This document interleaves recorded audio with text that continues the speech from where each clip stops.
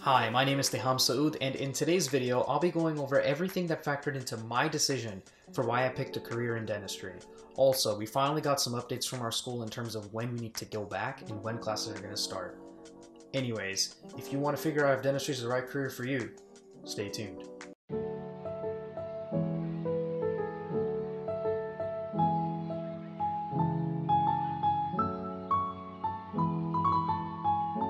So when it comes to the question of what you want to pursue as a career, especially in healthcare, it's something that's really difficult to decide because you really don't know much at this point. After you finish high school and you get into undergrad, you only have a very basic understanding of what a day-to-day activity of a certain healthcare profession might entail. And it's something that you're going to be constantly bombarded by friends and family. Oh, what did you decide? What are you going to do?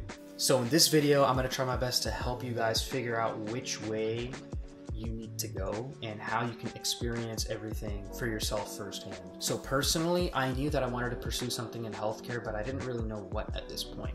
I had some introductory understanding of pharmacy because my dad is a pharmacist, and I had a lot of friends who were pursuing medical school, so I got a lot of information from them regarding medical school. So during this time, I knew I wanted to do something in healthcare, but since I didn't know what to do, I just continually involved taking science classes. I took all the prereqs that were pretty much uniform for any of the programs that I would have picked. I was always a pretty artistic person. Like, I'd always loved making art pieces and involving myself in calligraphy.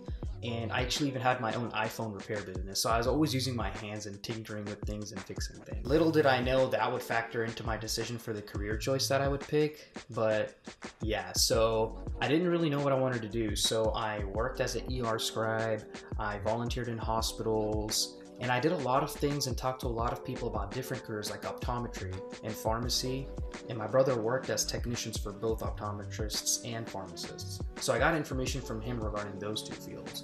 But the one field that I didn't really have much exposure to talking to anybody about was dentistry, especially with dental assisting, because that's something that's equatable as a technician for pharmacists or optometrists. So before I decided to work in the dental environment, I actually wanted to make sure it was something that I wanted to do because there was a licensing situation that you had to get a license to be able to assist dentists in the state of Texas. So after my exposure to a bunch of the fields and talking to a lot of people that worked in those environments, I decided to kind of do the same with dentistry. So on a whim, I decided to volunteer at a Mission of Mercy event. And Mission of Mercy is an initiative that allows any patient that's uninsured to have free dental care that day. I was able to work with a lot of dentists and hygienists, and that day, I really just was intrigued by everything. The way the patient interaction was with the doctors and the hygienists, and just the way that everything was so different for each case. That day sparked something in me, and I wanted to learn more about it. And the hygienist that I actually worked with that day really took note of that. And she told me that if this was something that I really wanted to learn about and pursue, then I should get my dental assisting license. And that's exactly what I did. And after I got my dental assisting license and when I worked for a lot of doctors, I really found out that this is what I wanted to do. 100%. This is something that I would be happy to do, and I would enjoy doing it every single day. So that's what made me make my decision. So a really good takeaway from this is that if you're still uncertain about dentistry, medicine, optometry, nursing, physical therapy, physician assistant, anything like that, then you need to do things to immerse yourself with those people so that you can learn about it.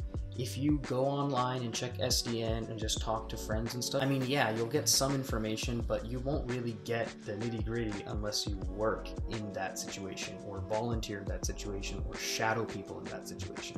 So please immerse yourself in that experience so that you can understand what that field entails, and you'll make a really good educated decision. Go and actively learn about the profession that you're thinking about to find out if it's something that you can do every single day of your life and enjoy doing it. So yeah, like after I worked as a dental assistant, I proved to myself that if I were to do this, I would genuinely love waking up in the morning knowing that that's what I'm going to do every day.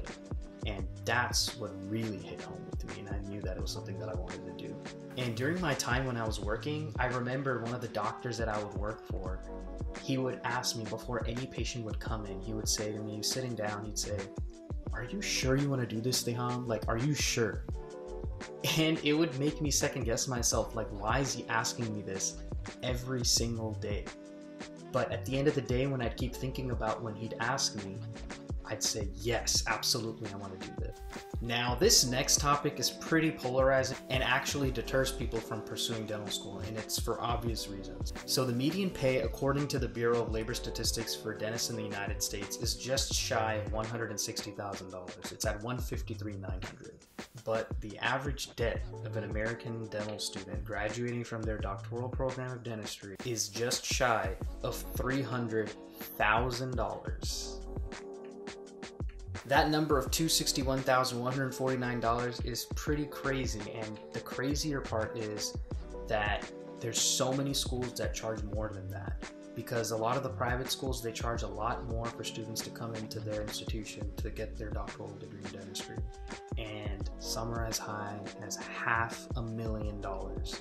Now, this is why having a plan is super, super important. You gotta have a vision and a long-term goal. Now, if you're a pre-dental student and you know that you only wanna work part-time, then the thing that you need to focus on is to get into a state school, because the state schools charge well below the average debt of a dental student, because these state schools charge well below $200,000 for the entirety of the program.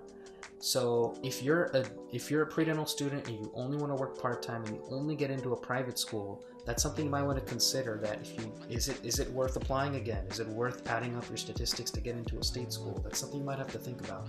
Now, if you're a person that knows that they want to own a practice, you want to be a practice owner or own multiple practices, it may not be as much of a difficult decision as in the other situation, because you'll be able to pay off that debt if you're working full-time.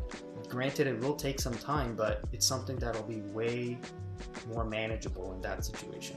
So it's something that you really have to think about. You have to sit down, you have to draw out a plan, you have to write about what you're going to do in each and every year. You have to talk to people that are going through it, maybe talk to people that just got out of dental school. That's a really good thing to do, to have the most up-to-date information. Definitely don't want to be that person that goes into something. You went through high school, you went through undergrad, you went through taking so many standardized exams, you studied so much, you paid so much money to apply to these schools, and you get in, and it happens, unfortunately, where people within their first year are like, yeah, this ain't it. I don't want to do this. I don't like it. And the way you can avoid this is by immersing yourself in those different careers that you're interested in. Shadowing people that work in different professions, working as assistants in different professions, researching, talking to people, immersing yourself, right? That goes back to what I said earlier. You want to make sure it's something that you'll be happy to do, because once you get into school, you need to get out. Now, aside from all of those things regarding the financials and that decision-making process, that's granted and definitely should be an aspect of your decision-making process. There were a few things that really aided into that decision making and helped me make the best decision for myself. The first thing was, obviously, that goes back to what I said earlier, that I loved the fact that it was a field that allowed me to use my hands and I could actually see real-time results in the moment as I'm doing it, and the patient can see it too. So that was something that really spoke with me. That the other thing that really appealed to me when it comes to dentistry was the fact that you have the ability to manage your own practice. Having that business environment allows you to manage the ongoings of your practice. What kind of patients are you going to see? What kind of treatments are you going to do? How many will you see at any given time? How many employees will be in there? So just that whole managing aspect of it and the business environment really appealed to me. But the one thing that really stood out on top of everything else was the fact that the patient interaction that dentists had was so unique from my experience, from what I saw. It was so interesting to me that whenever we'd be prepping up the operatory for the patient to come in, before we even start any procedure and before the patient even sits in the chair, they're ready with questions. They have so many questions ready, not just for the dentist, but the assistants, the hygienists, the front office staff. They're just ready. They just want to know what they can do to better their oral health. And it's something that's been taking a really significant jump in terms of awareness, because the last decade has been pretty monumental with dental care, because not only with the oral health aspect, but the dental aesthetics, the aesthetics of your smile, the aesthetics of how your teeth look. That's been very important, and it makes sense. Patients will have so many questions because they want to make sure that they present themselves the best way possible when they go out in the world. They want to have the best smile. They want to make sure they have the most straight, perfect white teeth. So that's something that just people are willing to pay extra for. And it makes sense. So actually, this led me to want to research how much money Americans spend on dental care in any given year. According to the American Dental Association, 3.7% of all healthcare spending is in the dental realm. But when you translate that percentage into dollars, it's pretty astonishing. It's approximately $124 billion. That's with the B, billion dollars that Americans are willing to spend on dental care. That's crazy, man. That's how important this is for people. That's how much importance has been placed on it within the last few years. That's why I think the career of dentistry is something that made sense for me, because of many of these reasons. Now, will that number be affected this year? I'm sure it will, because of the fact that dental practices are closed and not a lot of people are able to get treatments right now. I actually made a video about the coronavirus and how it's affecting students. So if that's something that interests you, go ahead and give that video a watch. And our school actually told us that we got to be back in school on June 2nd. So we got to go back, actually starting packing already. And my wife and I, we decided to actually drive because we just didn't feel comfortable flying, and we don't want to stay in any hotels on the way or anything like that. So we decided to just drive in one shot from Houston to Texas. It's going to be a long 17-hour drive, but we're going to do it, and it's going to be worth it because it's the safest thing that we decided we could do. Anyways, guys, I hope this video was helpful for you guys, and especially to you who all are applying to dental school. When it comes to the personal statement, that's what this prompt actually asks you to address. Why dentistry? So I hope you can take away some tidbits from this video that you can build upon and reflect upon personally in your own situation. And yeah, that's the end of this video. See you in the next one. Peace.